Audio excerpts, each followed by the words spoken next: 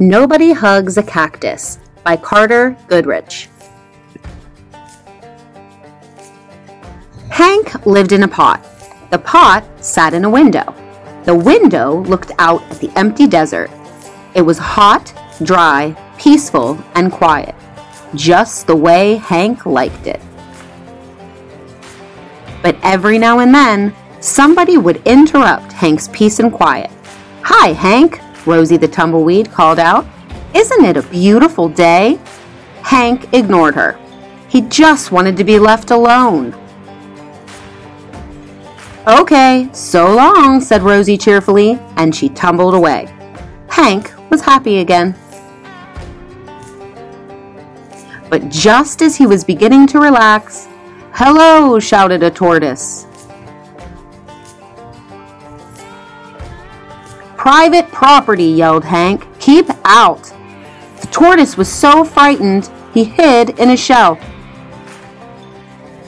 Hank was still yelling at the tortoise when a jackrabbit dashed by. "Hiya, Prickles," she shouted. "My name isn't Prickles," Hank yelled back, "and stay out of my yard." "Tumbleweeds, tortoises, jackrabbits, what's next?" said Hank. A coyote came lopping by. "No dogs allowed," Hank yelled. "I'm not a dog," said the coyote, "and you are as prickly on the inside as you are on the outside."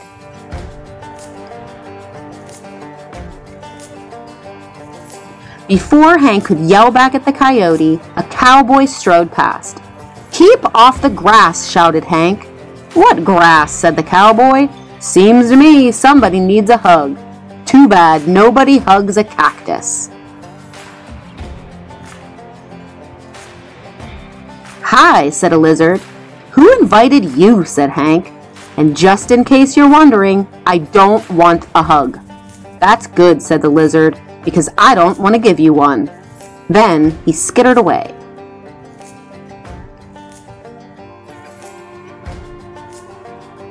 An owl landed on the roof.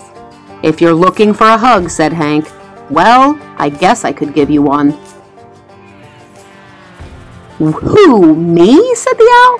"You must be joking." And for the first time, Hank began to feel a little lonely. The next morning, Hank was feeling more sad on the inside than prickly. Maybe a hug wouldn't be so bad after all. The wind began to pick up. An old cup blew by and stuck to Hank's face. His arms were too short to get it off. "Great," said Hank. After a while, Rosie came bouncing by.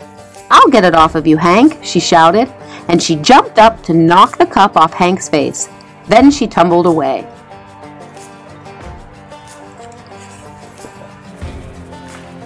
Hank didn't have time to thank Rosie.